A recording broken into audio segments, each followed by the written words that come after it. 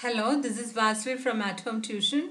Today's topic is probability. Here I have straight away taken few problems and let us discuss about it.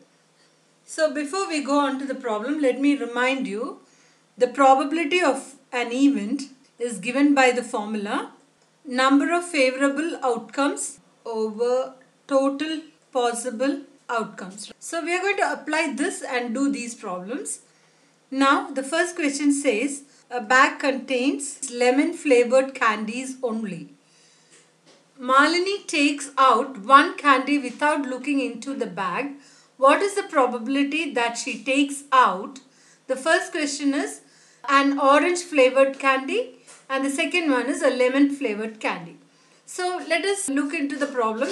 They say that the bag contains only lemon flavored candies, right? So there is no chance of picking out orange flavored candy from it, right? So the answer for the first one would be probability of getting an orange candy, that's an impossible event, right, is 0. Got it? Now the second one, they ask you what is the probability of getting the lemon flavored candy.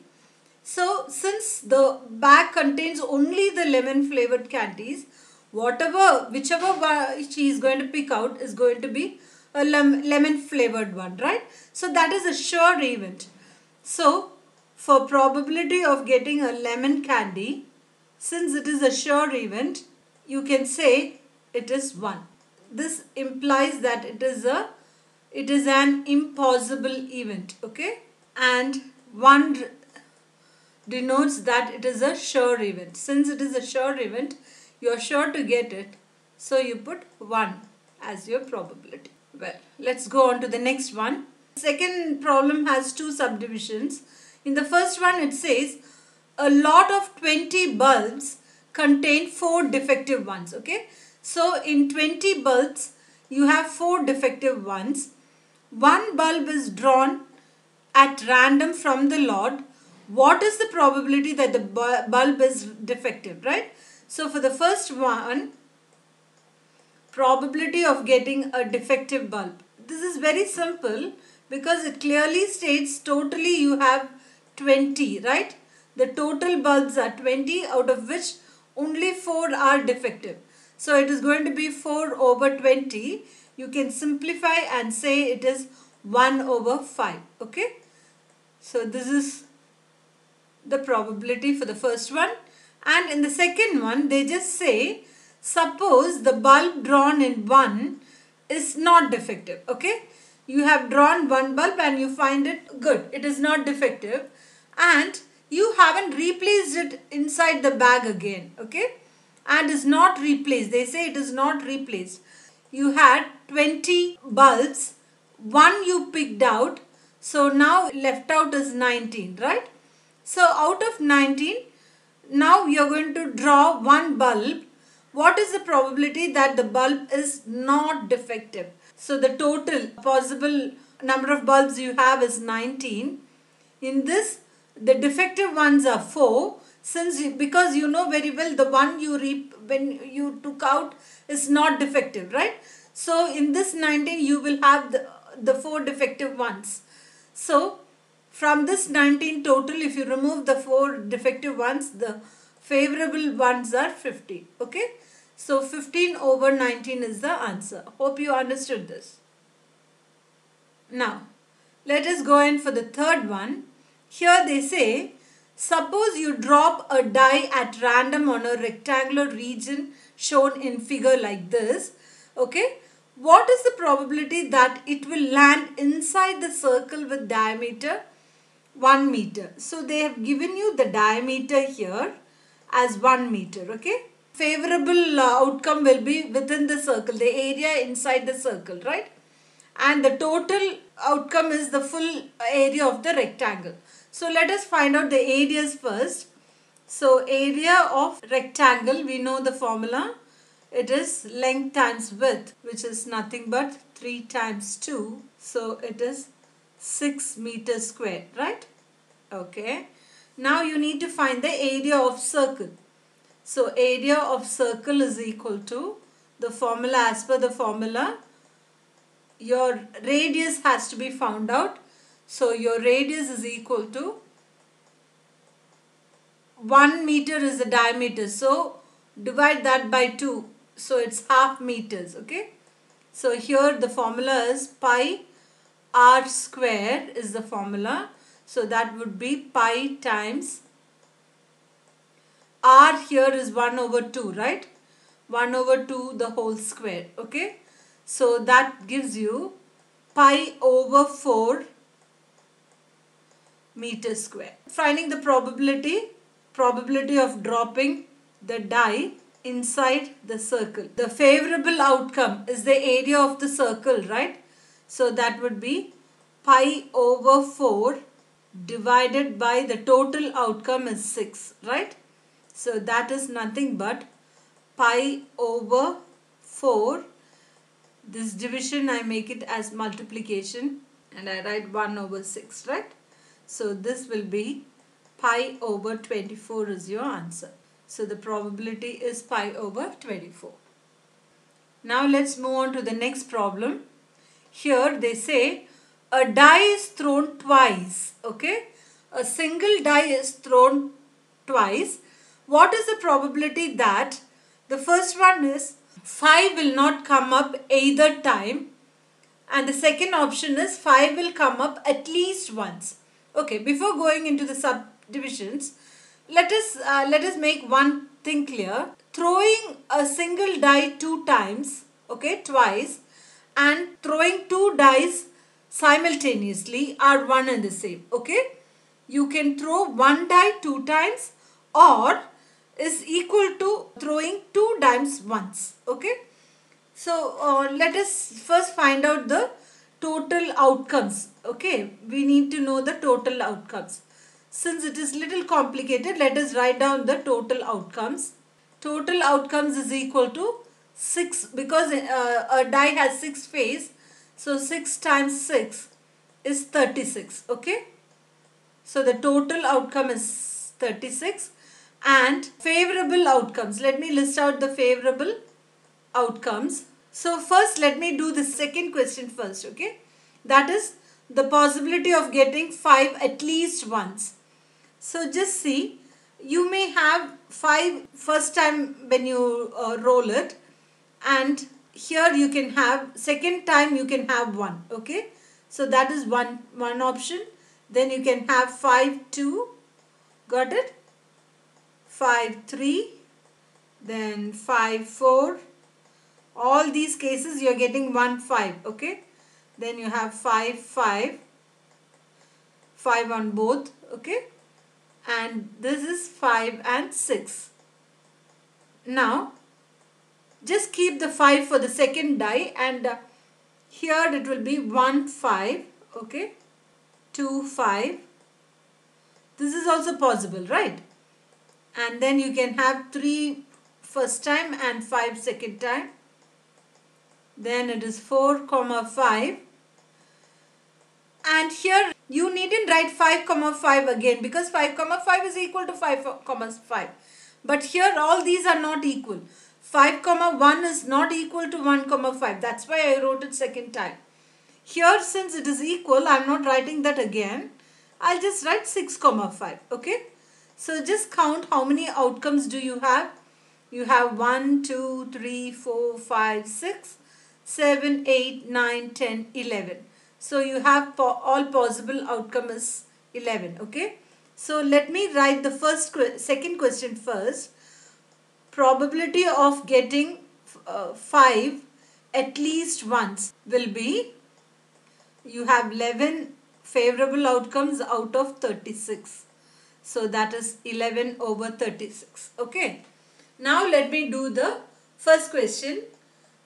They say probability of that 5 doesn't turn up. Okay, you shouldn't get 5. So in all these cases you get 5. So not 5 means it should be 1 minus 11 over 36. Okay, you can write the 1 as 36 over 36 because the denominators, this is just mere fraction calculation, so I needn't repeat.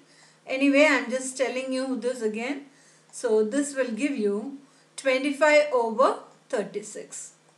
Okay, 25 over 36 is your answer.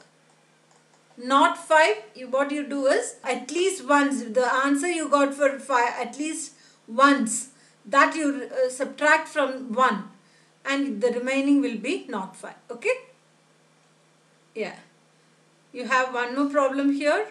Here it says 5 cards, the 10, Jack, Queen, King and Ace of diamonds were well shuffled with their face downwards. One card is then picked up at random. What is the probability that the card is Queen?